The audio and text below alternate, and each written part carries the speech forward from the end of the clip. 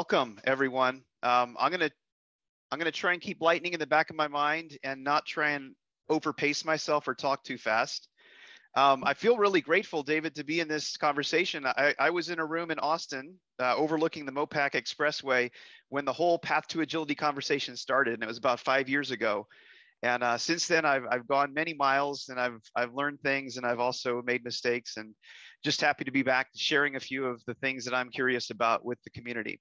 So I was struck by, I think, some of the same challenges we're all looking at these days, which is agility is not about a team level performance, or it's about system optimization versus local optimization. So this was the question I was grappling with about 3 or 4 years ago.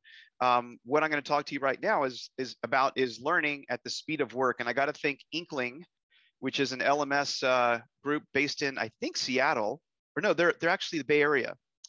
And that phrase is actually stolen directly from their collateral. So let's go bobsledding. It's the Olympics. We are descending down from a line down the slope. This is the area I'm going to focus on with Path to Agility.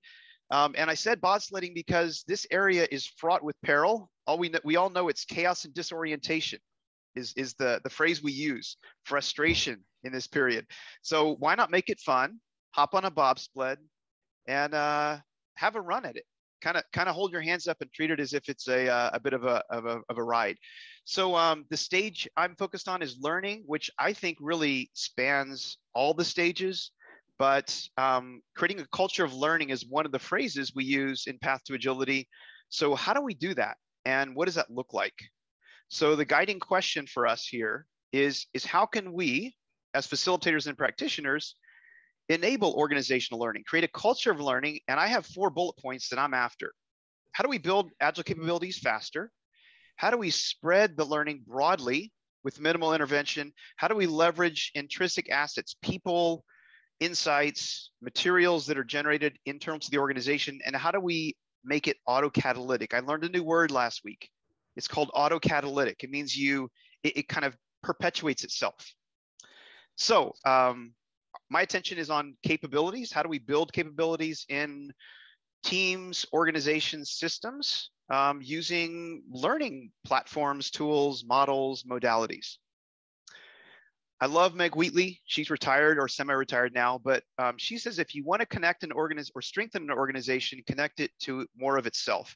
I would also say we could use and think the same way about capabilities. If you want to build capabilities faster, make them more resilient, make them stronger, find ways to get the workforce connected to itself.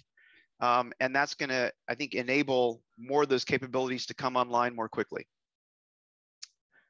So here's a question. Is your client's learning sequestered? So I'm currently at a client that builds heated seats for the automotive industry. I've been there about 10 months. My colleagues have been there almost 2 years.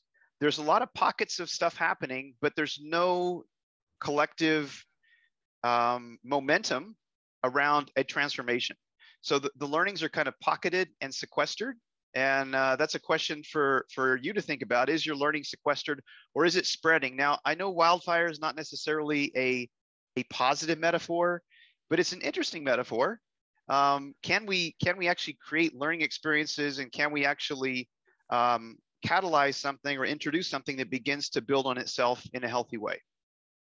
Forget about the whole death and destruction thing. We're not focused on that part of wildfires. So here's a question for you. Get your fingers on your keyboards.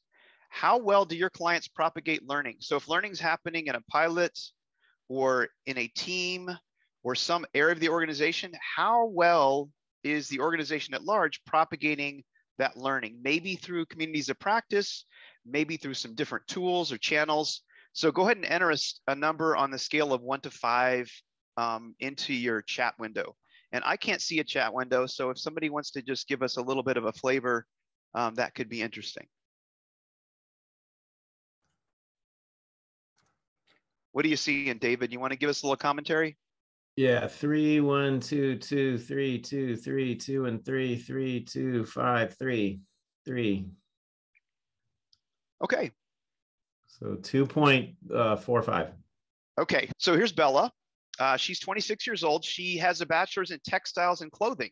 She's a very fast learner. She's very motivated, and she's been asked to be a product owner for her greenfield project. What learning options are available to Bella? So she could go to a CSPO class. She could go to maybe mentor or apprentice with someone. There's probably a handful of things that are available to her. But there probably are things that we could provide as Path to Agility educators, facilitators, practitioners that could enable her to kind of bring herself along more, as opposed to relying on a structured learning program like a 2-day CSPO or something of that ilk. So I had a couple more personas, but I just don't have time to dive into them. But I think an interesting conversation is to consider, 3, 4, 5 different actors in the P2A program and ask ourselves, how are these people learning, and how can we activate learning in the most kind of graceful, effortless way? And I think there's a learning stack, a modern learning stack that could support that. I don't know exactly what it looks like, but I think it's there, waiting to be discovered. So what does modern learning look like? I will give Mural the award for the coolest animated graphic, because I just cut and pasted that from their website, and it's so distracting. It makes you feel like I've got to have Mural because I want to play that Tetris-like tile game. It's just so cool. It captures your attention. I think there's going to be an aspect of real-time interaction, Zoom or whatever, GoToWebinar, whatever else, whatever tool is out there, whatever tool is going to be hot and happening 2 or 3 years from now. There's visual collaboration like Miro or Mural. I think there's going to be an LMS. I put CoAssemble up there. They're an Australian company, and I like them because they have a modern, clean user interface that's really cool. And I think there's an aspect of cohort learning that's going to be integral to accelerating the building out of capabilities. Nomadic is a company that seems to be doing a lot of really cool stuff in the area of cohort learning. I would say, what does modern consulting look like? So this is very fresh capture of some Miro frames. So I met with a client last week for 1 hour.